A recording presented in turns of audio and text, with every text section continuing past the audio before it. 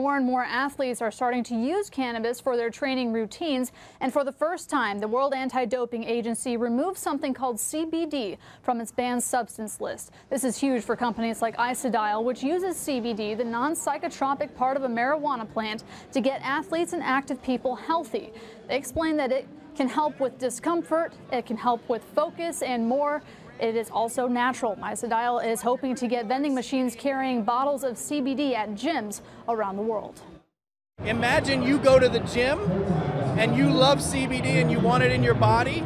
You can go to the vending machine, swipe your credit card, and you have CBD in your hand so you can put it in the bottle before you go to your workout. Isodial says that CBD can also help with anxiety and act as an anti-inflammatory.